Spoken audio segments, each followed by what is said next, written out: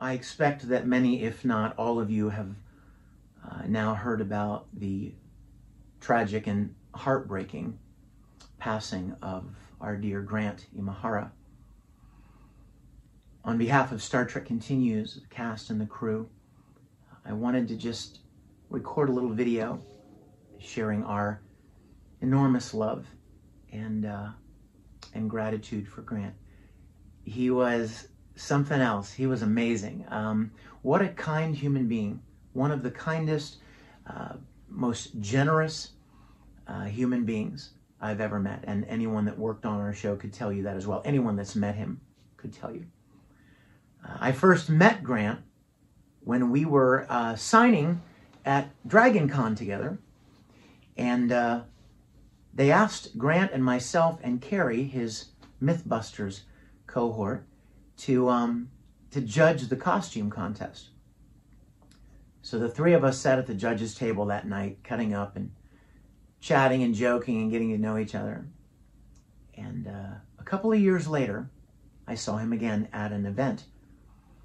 Went up and said, "Hey, Grant, how are you?" And he said, "What are you working on now?" And I said, "Well, I'm trying to put together this Star Trek thing."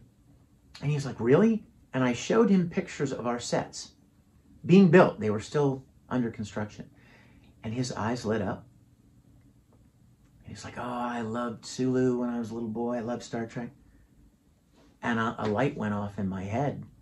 And I thought, oh my goodness, he would be wonderful. And he was, as you all know.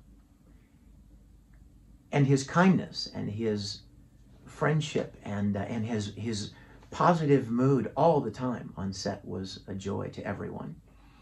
I put this picture up. This picture was actually sitting on my desktop for years because it was one of the very first scenes we shot of Pilgrim of Eternity, our first episode. One of the very first things we shot in our sets. And that's Grant in his EVA costume. He had just been beamed back in from being out on the hull. How appropriate that that was on the desktop. When we were deciding we were going to put lights underneath the transporter pads so that light could come up from underneath, Grant said, "Hey, I've got all these big pieces of plexiglass from the Robot Wars." They were the plexiglass walls that kind of protected the arena. And he's like, we could cut those up. They're like 1/2 inch thick plexiglass. And so he did. And I met him one day in LA and we piled them in the back of my car. And then I sent them down to our studio. On behalf of everyone from Star Trek Continues, we want to send our deepest and profound love and prayers for God's peace and comfort in the midst of a loss like this. To all of Grant's family, friends all over. Grant, we love you dearly.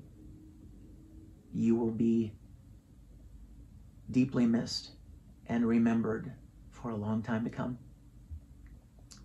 Thank you for sharing your light with all of us. God bless.